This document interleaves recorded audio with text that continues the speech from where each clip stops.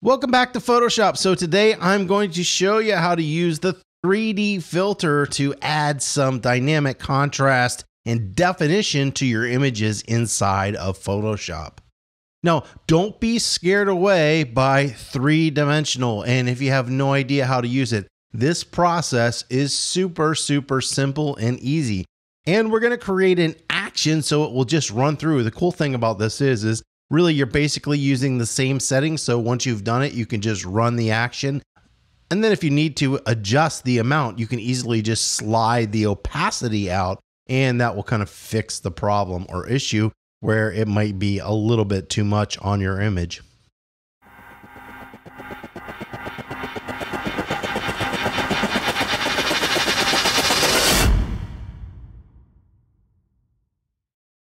So this is really cool. So the first thing we're going to do is I'm going to drag my actions over here, and we're going to just go ahead and start an action. Come up here to new action, and I will call this 3D map contrast, because even though it is adding a three-dimensional map to it, it's actually going to be adding contrast as well. I'm going to leave this in my default actions. I'm going to leave the function key as none, and I'm not going to assign a color to this. Go ahead and just hit record, and I'm going to move this off the screen because we don't need it at this time.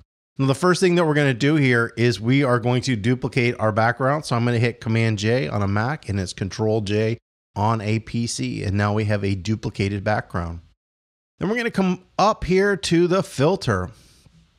Not this. We want to go to Filter, 3D, and then we want to generate normal map. And now what this is going to do, it's going to look really weird because it's actually going to turn this image into a three-dimensional sphere, and it can be difficult to kind of see what's going on. Now, the first thing that we want to do is everything is down at 0, and we want to take the detail, which is going to give us the definition, and increase that up all the way to 120.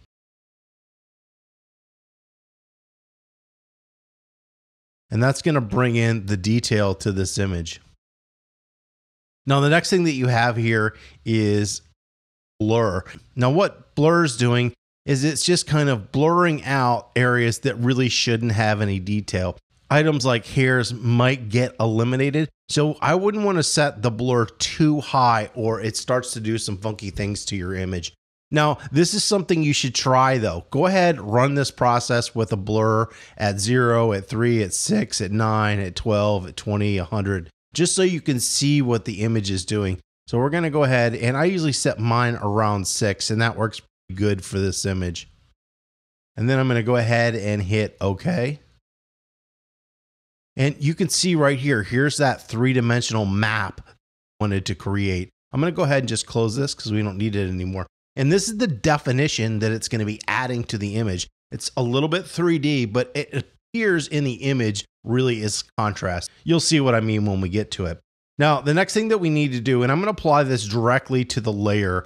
So I'm going to hit Command U, and Command U brings up the hue saturation. And I'm just going to go ahead and dial all that hue saturation out of this image. I'm going to hit cancel. You can also hit Command Shift U to desaturate, and that would be Control Shift U on a PC. That's totally desaturating color from this image. And then we're going to invert it. So I'm going to hit Command I or Control I on a PC. And then we're just going to go ahead and change the blending mode to either soft light or overlay. In this case, I usually prefer soft light versus overlay, but you can go through and see what the different ones do. But basically, remember, these are our contrast blending modes. Soft light is going to be a less intense version of overlay. And in this case, I'm just going to go ahead and use soft light. I will turn this off and on, off and on. You can see that dynamic contrast and that dimension it's adding to our image. Now, the problem with contrast is it can make the image darker, a little bit more contrasty. We're going to make a simple curve to kind of fix some of that. So we're going to go ahead and make a curve. And then I'm going to make a clipping mask. I'm going to hold the Alt key and click in between the two layers. This means that it's clipping down, and this curve adjustment is only going to apply to this layer. It's not going to apply to the background layer, which is what we want. And then what I'm going to do is come down here and raise this up. This is just lowering the contrast of the image. I don't want it that high. And then we're just going to kind of open that up and we will just move the highlights. We're just making a subtle little curve here to kind of bring back the values to where they were before. So you can see what this is doing. This is just bringing that back a little bit to where it is. And that is basically it. So we're going to come over here and I'm going to hit stop, and that's going to apply the action. Now, remember, if you want to stop and do stuff in the 3D map, you can easily tick this box out here, but we're not going to go ahead and do that. So I'm just going to drag this off to the side. And what we will do is we will select both of these layers and hit Command G, which is group. What I will do is turn this on and off, and we'll zoom in here a little bit so you can see this. So I'm going to turn this off, on, off, on. And you can see the dynamic contrast and dimension it's adding to your image. And you can use these in portraits and landscapes, whatever you want. There's a few different ways to basically do this same exact thing. This is just a newer, different way to add dimension to your image. So what we're going to do is turn this back on. Now we're going to switch over here to this picture or photograph of this guy. Now, a lot of times when you have older people and you accentuate the wrinkles, it can add some visual interest to them. So what I'm going to do, and I'm going to show you how this action is going to work. So we're going to come over here and we're going to go up to 3D map contrast, and I'm just going to hit play, and that's going to run through. And bam. Just like that, you can see it's created all those levels. And now if I select both of these, hit Command G for group, and I will zoom into his face here, you'll be able to see. Now this is shot with a really shallow depth of field. We have to really look at the aspects where there really is texture.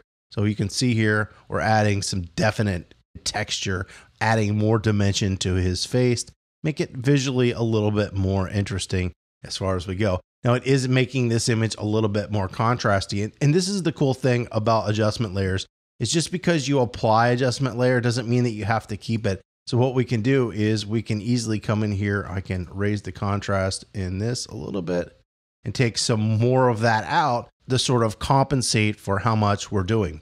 Now, just like I said before, we can also come into this layer and we can reduce the opacity. The opacity being reduced is going to lessen the effect of this kind of 3D map that we apply to the image.